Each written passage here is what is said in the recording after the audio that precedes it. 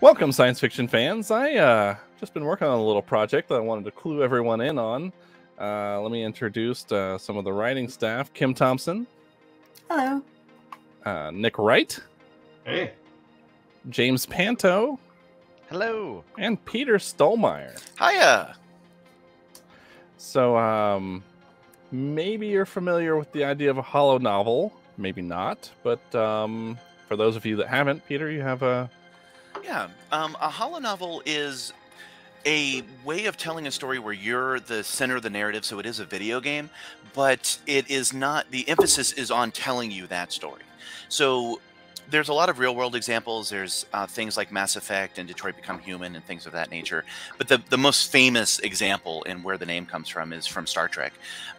When they're in the holodeck, sometimes they have adventures, but sometimes they specifically do holo-novels. Dixon Hill's a good example. Captain Picard loves the old noir stuff, and sometimes he's just vibing. He's just chilling out in that room, and sometimes he's weaponizing it and having a full action sequence. So what we're trying to do is tell a story, but have you in the center of that narrative, and we're going to do that with VR. This actually, you talk about this story. This is a project that we sort of have worked on. I don't know for God, close to it, probably a decade. For me, it goes back even further. Way back in the day, in the early 2000s, I was playing a game called Star Trek Bridge Commander, where you were sitting in the bridge of the ship. And the poster is really funny because it's got an outline of just a captain. It's clearly the bald Patrick Stewart head. But you sit in the middle and you could use voice commands to tell Helm to go places and things like that. And I always thought, wow, that'd be cool if we could do that with individual people. And I tried it, but I just didn't have the skills. Fast forward like 10 years after that, and a game called Artemis came out. And that game lets you actually have different computers that control things like Helm and weapons and engineering, and the captain sat in the middle. And once that happened, it blew the dust off that project, redid it, built my basement into a spaceship. Well, if I remember, you had actually built your basement into a spaceship for a previous project, and you told me about this game. We were at a convention, and it was early on after I had met you. You told me about the idea of this game, and that you just wanted to get a group of people together to play it on your bridge set basement. And I was like, oh, we could film that. Like. So that was the plan. I did have a bridge set for an internet review show that I did, and then the reason I say built it because I had to make it 360 at that point. So I had to put in a whole ceiling. Me and my friend Trey painted the ceiling gray, and we added more greebles to the walls, and we made it a full 360 set.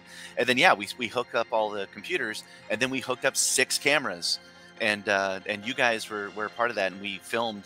The idea, the premise of this YouTube show was what would happen if you, just an average dude, was in that hot seat as Captain Picard or Captain Kirk or however you wanted to play it. And so it had some Dungeons & Dragons elements and some, the computer was running the game, and then there was a game master making it happen. And again, Trey was a big help with that, helping us with the characters and stuff. And we filmed the whole thing. And immediately after that, I got the opportunity to co-found my previous company, and I had the choice to make: can I edit all of this footage together, or should I focus on learning VR? And I learned VR, so the footage is still here. Eventually, I'll finish it, you guys. But the project has come back around into virtual reality. Yeah, I think that's exciting.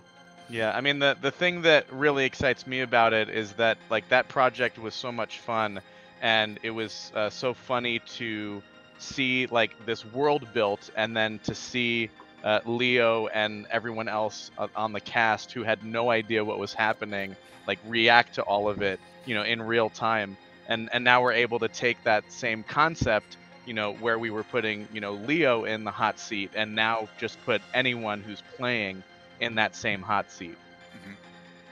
And I find it really fascinating because yes, we're Star Trek fans, obviously, but I like how you took this concept and a choose your own adventure story, and then we're creating this vast, detailed world that has a history, that has progression, that has little niches of things that you can find if you want to go down those rabbit holes in the story.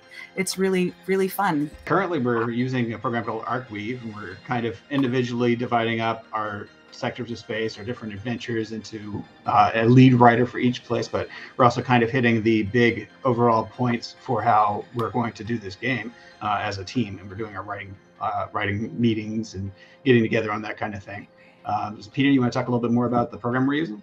Yeah, Arcweave is neat. There are a bunch of different branching programs. I was using a different one for the longest time, but what I like about Arcweave is that it is all completely web-based. So you can just pretty much sign in anywhere, and it has collaborative, so you can see each other's mice, and we could sit there and actually look at each other's work and work on it at the same time, and save it to the cloud as well as save it at home. So that's been a really handy thing about it. Yeah. It lets us, when we talk about world building, it lets us actually build the cards that have all the world building stuff in it. So it's cross-referenced. So if you're looking at something that, like if Kim's looking at something that James wrote and he mentions some new tech, she can click on it and it will give her like the full data that will then eventually end up inside the game, because you can do things like scan. You can scan different objects and it will bring up new information about them. So every piece of the buffalo, we'll write it for us and then we'll rewrite it for the game. And the company's been really good about working with us whenever we have you know, requests or needs. Yeah. I was just gonna say, as we're kind of some of the early adopters to this kind of thing, so we're on there chatting with them. Like we come across something that we think needs improvement, we're like, hey, what if we could do this? And they're like, oh, okay, and then it might get rolled out pretty soon. The other systems that I'm using are very similar to that. They've been very helpful in making the program work. I'm using one called VRIF, which allows me to do things like grab stuff, put it into holsters. It lets me teleport around or walk. It automatically blocks me when I try to stick my head through walls. It has a built-in save system, that kind of thing. And whenever I have a question, I'm able to join them and ask them. They're able to help me out. And finally, dialog system. Oh, I'm sorry. Dialog system's the one with the save. So it's the one that lets me take the Arcweave stuff and put it into the game, and it will automatically do the branching characters for me. It automatically handles the voice acting and things of that nature. And it's got a good state machine and, again, a good save system. So sounds like a lot of time saved. Yeah. And again, those guys are available, so I'm able to ask them when I have questions and they get back to me on it. I think we've got a little bit of the game, or you know, at least an alpha build that we can show some footage of, I think, right? Yeah, the game is going well, which I'm very happy about. Basically, I was like, I have a new idea of how to interact when it comes to space adventures, and I've had this idea for the longest time, and I wasn't able to implement it until now. And I was like, well, if this doesn't work, the whole game's going to have to be reworked. And much to my giddy surprise, I woke my wife up a couple of times dancing around because it was actually working. Basically, there's a thing called the battle grid that shows holograms of everything that's in space, and you can just reach out and grab those things, and you can interact with them. So if you're like approach, the ship will actually turn, and when you look out the window, you'll see it reflecting in what you're doing. That system works wonderfully in VR, and for me is completely immersive. I've been able to show it to a lot of people, but anybody I do has felt like it's real. So not only are we doing a cool new Holo-Novel, but we actually have a new interface that I can't wait for AAA games to rip off from me and not give me credit for. Yeah, well, I mean, and the thing that's really exciting too, even about like the early state of what we've built so far, is how we're constructing every mission to be completable either by staying on the bridge and delegating responsibilities to your crew, or by getting your hands dirty and going down to the planet yourself. And the way that the teleport, you know, feature works to take you from the ship down to the planet is just really amazing. Like, I've never seen anything like it before, and it just works so smoothly. And like, I think it'll be an incredible just experience like in the VR world. It works really well for VR, definitely. So you're working on this in Vive, but it should also work on the Quest, right? Right. Well, actually, I should say Steam VR, so it's going to be like headset agnostic, but I am making this for PC as opposed to Quest. I have made a build that does work in Quest. It works on Quest 1 and 2 already. The game mechanics are functional, but frankly, I'm not much of a mobile VR guy. I can make sacrifices, but I kind of don't want to. Mainly, it's about lighting. I want to be able to have the sun of the sector of space we're in reflect into the ship, and have it reflect onto the models, and then when the whole ship turns, the lighting reflects that. And I kind of don't want to give that up, so we're gonna make it for PC VR, and we'll see how it goes. And if it's popular, it can definitely be ported over to Quest already. I just don't want to, but I want what I get from those textures and models. We are trying to tell an immersive story, and I want that cable. You can still plug your mobile VR into your PC, and if you can't, well, buy the game, and then if I sell enough copies, I can port it over to Quest. I know it will work. I just don't want to do it. So should we kind of share the kind of like working title that we have for the game? Yeah. So the name of the ship is an old name that I've used for a long time, which is Lucidity, and I just think that's a cool name for a ship. But there is a game called Lucidity, and we're thinking we shouldn't. Right now, we are focused on telling one story, but we shouldn't ignore the fact that this might be a thing people want to know more about. So there could be sequels to it. So we have half a name right now. It is going to be something cool, a Lucidity Holo-Novel. So right now, we do have an internal name that is just gibberish that we're using, but eventually it will be called a Lucidity Holo-Novel, and then one of the things in the story will scream that that's what it should be called. So that is standard practice. The gibberish name. You know, so you're familiar. The short film I made, Dragged In, almost right up until release, was literally called Cheeseburgers. Well, it had cats. No, that's why. I mean, we knew that I knew I wanted a cat pun, but I wanted a cat pun that wasn't going to be until you watched it and then you go, oh, it's a cat pun. Right. We filmed some of that in my basement as well. We did. And one of the cool things about that is because we have the previous project and we have Dragged In, is that I have a lot of images I can use for our writing. So we're writing this for ourselves and we don't really need the graphics, but yeah, our script actually looks really good. It looks like it's a high quality project that we're working on now. Yeah, we'll link Dragged In below actually, because that's a highly underrated video in its own right. I agree. So I got to say this time, as we're writing and we're using Arcweave, and I'm using Commander Carroll, and his face is my face. So that's kind of like I'm a master of my own destiny in that way.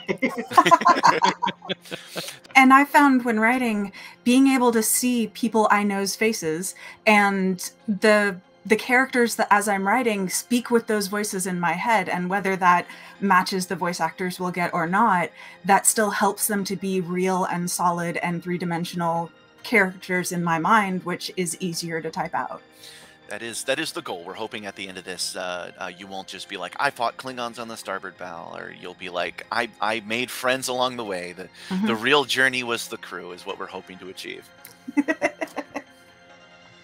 So, is there like a projected like deadline for like when we're kind of looking for this game to come out? Yeah. The way that I have this set up currently is I do have the ability to work on this game for exactly 1 year. After that, new options have to present themselves. So I have a hard deadline no matter what happens, is I'm going to release this game somewhere around October of 2022. I say that because it could be a little bit sooner, it could be a little bit later, but it has to be released because I have to move on to other things. I am tempted to make a demo, so we're taking one of the sectors of space that has been worked on the most. I started writing it all the way back in 2017. So we're taking that one as a test for ourselves to make sure the game mechanics work so that the script matches. If it's good enough, I might actually release it as early access on Steam. That could happen as soon as like 3 to 6 months from now. But yeah, it's the whole game, all 13 sectors of space, an ending and credits and everything will be available in October for sure. Even if it's like stick figures by the end of it, that's how it's going to roll. Now, with how much we've made already, I'm very confident in that deadline. Yeah, the game mechanics are working. Yes. The dialogue system is working. You can talk to somebody on the main viewer, or you can go down to where they are and talk to them in person, and the system already understands that and lets you just continue a conversation mid-sentence if you want to. So I'm feeling confident as long as we have the content and the voice acting and the graphics and no, as long as we have all this stuff going, and it does appear to be doing so, that we can actually get it done in that time. I mean, I think the important part was the back engine build of does the game function, and you got that. Yeah, now now it's just a matter of filling in the details. And I legit do. I am running at 90 frames on Quest and 120 on PC at the moment, with full graphics. So we are functioning. Now all we need to do is pour the content into it. So you're right. That's an absolutely critical step. Yeah. So where should everybody look to get more updates as we continue through the development? Well, we kind of need a game name first before I can release the official places. So in the meantime, it's going to be our personal social medias. Follow us all on Twitter and just put yeah, up follow us all on Twitter if that's a thing. But we're getting old, Leo. Old people use Twitter. So if you're old, I'll put everybody else's ats up there, and you should follow each one of us. But if you're looking for like the writing staff, that's who. And if you're looking for the game development, that's me. That's where I post stuff. And eventually, once we have a name for this game, we will have a YouTube and a Twitter and an Instagram and all that good stuff. My wife has already volunteered to be the social media manager, so she'll even cook up the TikToks. Nice. I think you just dated us based on how you referred to TikTok. Oh yes. I am officially we're old. gonna have the ticks and the talks. Both of them. We'll have that squeaky voice being like, "I want to be the captain of a ship." It's gonna be great. And then one of the characters will floss. That's not even how you floss. I'm sitting down. I gotta. Are they gonna whip or are they gonna nay or both? I gotta bring the hands up. Never mind. I can't do nothing. No dances for me. I could do the robot. That's it. And there will be robots in my game because robots are cool. Robots are cool. Well, that was definitely a little peek into how the writer's room has been throughout the project so far. Yeah. Do any of you guys want to share any of the moments that you're working on that you're like, I can't wait for other people to see it? Yeah, for me, like one of the things that I've always really enjoyed in like science fiction stories is when they incorporate like, you know, magical or supernatural or other like non-science friendly concepts. And so there's actually a scenario that I've already written that is a kind of like almost like a ghost story. And so I wanted to like have a little bit of like that horror element, but also to give you something that was just like genuinely strange and unexplainable that you had to try to unravel and make sense of. Or maybe you're afraid of ghosts and you just don't. That's also possible. So Kim, I don't know how much you want to go into it, but I think you're all going to be intrigued by an area called the Storm. I definitely have liked scattering some breadcrumbs and leaving some mysteries. I will say I'm working on a sector of space which is essentially a ship graveyard, and we've had this race that has been mostly standoffish, very protective. They won't talk to you. They'll send little text messages to you. That's all. That's the only way they communicate. But they've got a guy out there, and he's a watchman. His job is just to sit out there for years and years, and he's going to be ready to talk your ear off. So it's been really fun to inhabit that character and bring him to the table and just have it be such a stark contrast to what the rest of that alien race is like. I'm looking forward to designing that alien race because they're supposed to be weird in a way I don't think we've seen before. That's hyperbolic. Like, but what I mean is, like, I don't know how I'm going to realize what's in my head into the game, but every time you see one of these guys, you should be like, hold on now, and you should like take time to either look at them or be repulsed by them. That's the goal. We'll see how close we get to it. And I will say the graphics that we have so far have been spot on beautiful. Like, and those are just the preliminary graphics. Yeah, those are the temp ones. Right now, the Lucidity bridge that I'm using is very shiny and very cool looking. And I'm like, Lucidity isn't like that. It is my basement. It is hobbled together. There are crates in which the controls are set upon, and I haven't designed that yet. So yeah, the graphics are looking good, and I can't wait to make them look terrible. Things jumped and plugged into places. Yeah. You say look terrible, and I have high hopes for this. Okay, it's going to look beautifully put together. If you end up on this bridge and you don't think I need to call Space OSHA, because this is not compliant. If I have not done that, then I have not achieved my vision. So you should have him trip on the wire. you know, it's not an impossible game mechanic to do that. All right, so that seems to be where we're at. Anyone else have any closing thoughts? I just want to say I'm excited with where this game has gotten so far, and I'm excited for the updates, and I hope to see you guys along the way. I'm glad to actually make this. It's really becoming a reality now. We've kind of been living with this, some of us for a long time, some of us for a few years, and seeing it all come together is something that's really special, and I'm really looking forward to it. Yeah, absolutely. I mean, just the collaborative effort that we've all put into this so far has already produced like so much exciting stuff. And I just can't wait to see it like fully realized. Yeah, I'm the same way. Obviously, I've been working on this for a long time. I'm really appreciative that you guys have come on board and helped make this thing a reality. And I can't wait to lose sleep as I make this thing actually go from on the script into the game. All right. Well, Leo, you didn't give any thoughts yourself. I'm excited.